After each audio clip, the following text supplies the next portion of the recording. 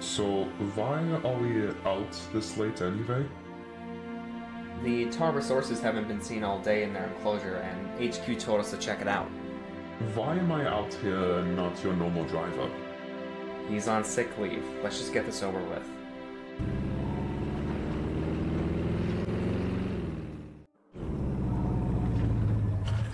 Do you see anything?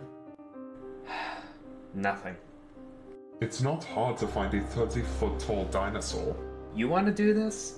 No, I'm good in the car. I'd prefer not to get eaten, thank you. Wait, I see something. I think it's a tail? Well, is it a tail or not? I don't know. Let's get in closer. Ugh, I don't get paid enough for this.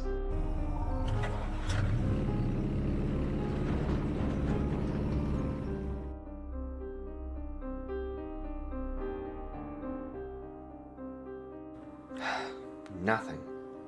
I swear I saw something. Well, on the bright side, the fence seems to be intact, so they couldn't have gotten out. So, that means they're in here with us.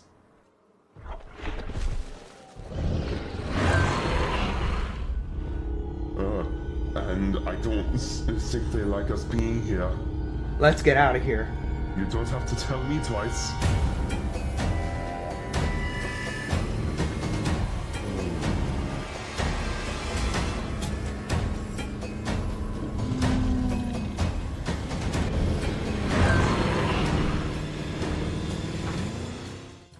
Phew. There's got to be a better way to check if the dinosaurs are in their pens. Yeah, we should probably propose that idea to HQ. Agreed. Let's head there now before they give us something else to do.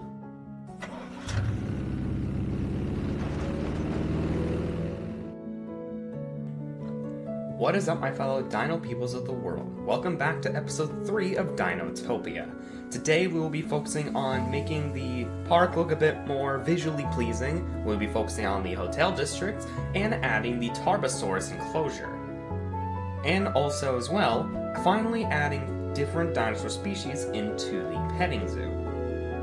We will be starting with the hotels. Basically, during episode 2, I added the hotels, but I never really did anything with them. Today is me adding a bit more visually pleasing stuff. So I added amenities, I added a golf course, I also was adding basically just like a hangout area next to the waterfall to kind of give like a, I don't know, give guests kind of a nice place to relax after they've just seen some bloodthirsty dinosaurs.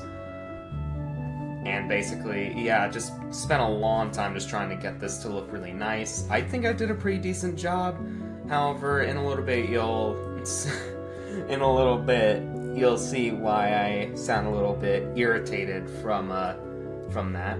Basically, I added a lake, and just because, I don't know, just figured like this is kind of like a resort, I guess you could say. So I wanted to kind of make it give like that same feel, kind of similar to like a water park hotel or like just etc. Just stuff like that. Just a hotel that pretty much is right next to a lake. So I just thought it'd be really nice. I then basically started customizing the amenities. I basically was deciding to go with gourmet steak for the food, and I believe milkshakes for the drinks.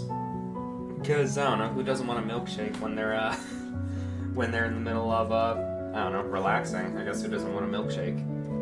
After that, I started to fill in a little bit of space with kind of like a small winding path, just because, I don't know, I just thought it looked really nice to have a winding path that basically skims along the lake. Kind of like a shortcut, and 2, just kind of like a nice, luxurious walk to go through. Then I started adding a few more details to the actual hotel walkway. It's not that major. I basically just add trash cans, and that's pretty much it. And then I realized there was a massive error in my path design, which I had to delete nearly half of the of the stuff that I put there just to be able to fix it. Oh boy, did I hate doing that. So yeah, then I put everything back, and then pretty much I remember what it looked like, so it wasn't that difficult to put everything back. But yeah, that's pretty much what summed up the hotel district area.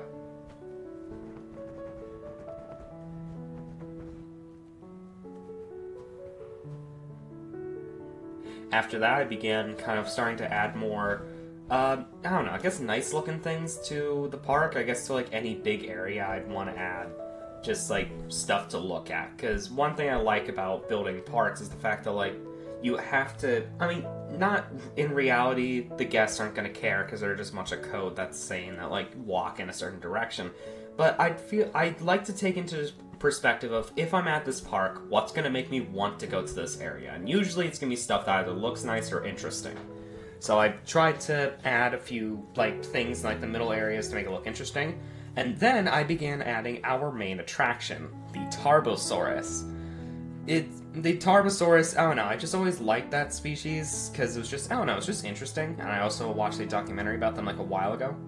And for their pen, I decided to do something that I regret to this day. I triple layered the fence to, one, make it look nice, and two, so that it's going to be really hard for them to escape.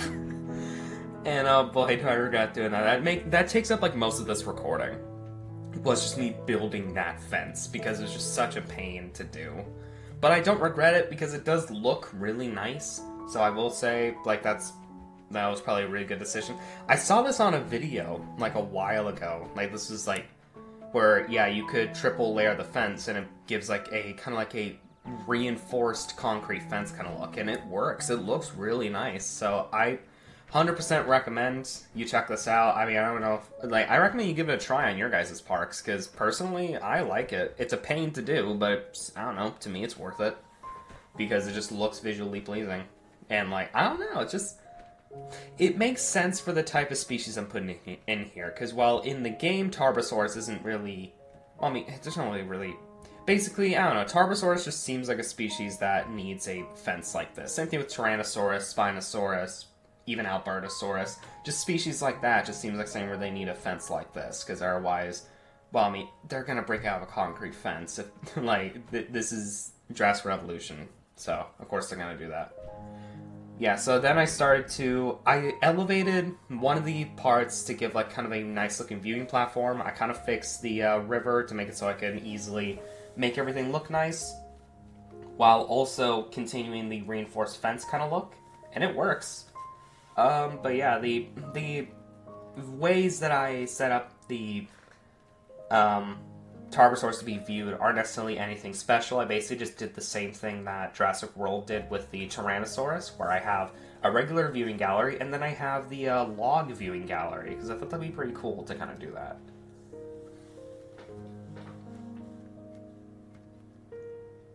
Yeah, I spent way too long just trying to figure out how to make the path double length. I don't really know. There's not really a good way to say that, but yeah, just make it so the path looked nice. I even made it so it went through the river that I made. I'm still gonna keep that river as long as I can, because I like that. It's a nice island feel, which is kind of what I was going for this park. I wanted to make it be tropical or just nice looking, you know? And then I added a Spinosaurus fountain, because it's the closest thing that makes sense to oh yeah, a carnivore would be here then. Then I obviously triple reinforced the fence to make it look nice, and also kind of just to scare the guests a little bit. Yeah, and I spent way too long just trying to make sure everything was all set up, because, oh boy, this was a pain. And then I've decided that, for the river at least, I'm just gonna leave it as, regular fence, because, if a water's running through, it clearly isn't a concrete fence. And besides, these fences aren't electrified, so it's not like we have to worry about being 100% realistic. Doing the viewing gallery specifically was a bit of a pain, because yeah, as you can see, I have to fight with the game to make it so it's like it's straight instead of being angled like it normally would be. But there's like a certain like sweet spot where if you hold it at that position, it will not it'll not curve, it'll just go straight. And yeah, oh man, the fence. The gate as well was a bit of a pain to add, but I got it eventually. And then the funny thing is, by the end of this, like once it gets like the back part of the fence, where like no one's gonna see it. So basically, just like, you know what, screw it. I'm not triple layering the back part. It's probably not a good safety thing to do, but I'm not spending this entire recording just working on a fence. I get a whole enclosure, but not a fence. I'm not spending all that time working on a fence. I basically just filled it in with just regular concrete, and that pretty much called the fence a day, and pretty much the enclosure was basically done at that stage. Yeah, I added like a few trees to cover up the concrete, the regular concrete, just so the guests thought, like, just so people could think, oh, this is completely reinforced at all sides. Nope. That's not the case at all. Then I added I finally got to add the Tarbosaurus. I basically waited just a little bit just to get it ready. And then I just added, kind of just gave myself just a bit of a look as to, like, what everything was about. And then I added the Tarbosaurus. By the way, actually, speaking of which, I'm thinking of actually starting to name these dinosaurs, like all the, like the Dryosaurus, Homalocephale, Lystrosaurus, Corythosaurus, Diplodocus, Styracosaurus, etc., Ceratosaurus, Tarbosaurus, all of those species. I've been thinking about naming them, and I want you guys in the comments to, like, I know like you guys don't really like commenting on my videos, but please, for this time, help me with some name suggestions, because like I don't know, there's a lot of dinosaurs in this park. I can't like really think of like good names for all of them. So if you guys have any cool name suggestions, please let me know. Yeah, then I started to kind of spruce up the Jurassic tour that I made, and then we started to add the Homalocephale, the Dryosaurus, and the Lystrosaurus to the petting zoo. I still don't know why I love making petting zoos. I think it's just like it's probably come down to the conclusion where it's just like I just like adding cute dinosaurs into a park. That's just like my personal joy to do.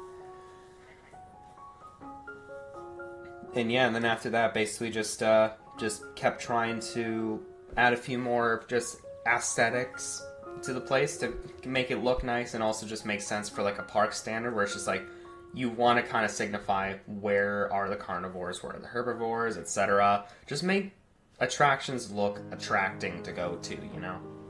And yeah, pretty much I just waited here, just waiting for the Homalocephale and Dryosaurus and all them just to get here, and yeah, that took a long time, because we only had like 2 helicopters to work with, so yeah, it was gonna suck. I knew that from the get-go. And then yeah, I just tried to view the Tarbosaurus from there. I mean, from what I could tell, it has like a lot of view and like visibility, which is really nice. And then yeah, I don't know, just I still like the Tarbosaurus. Like in this game specifically, I prefer it to the Tyrannosaurus, at least when it comes to looks, because the Tarbosaurus just looks threatening, and even its roar is terrifying, because like it rarely ever does it, so you know that when it does roar, it's terrifying. At least in my opinion, at least. Then I started adding more shelters everywhere just to make sure everything was covered. And of course, more bathrooms, because, well, I mean, what's a park without restrooms every like 10 feet? Or 10 miles, depending on where you go. Yeah, then I figured, while the Dryosaurus and Homalocephale, while the animals were getting here, I figured I might as well add a aviary somewhere in the park. Because, I don't know, I kind of wanted to add, like, some kind of flying creature. That will probably be shown next episode, actually, where I add more of the, like, flying species. I spent forever just trying to figure out how to get the viewing galleries to line up. I moved the river so many times in the series, it's not even funny. Yeah, then basically just linked up the path, and I'm pretty sure by this point all the petting zoo animals were already added, or at least I believe all of them were. I know Dryosaurus was starting to be added by this point. Yeah, just basically just made it look nice, made everything kind of fit with the park, a lot of paleo trees, etc. Even added a hatchery over there. And that basically summed up most of this recording. So yeah, I guess if you guys enjoyed this episode, be sure to like, comment, subscribe. Look forward to more episodes in the future. And this is Jurassic Beans signing off. See you guys next time.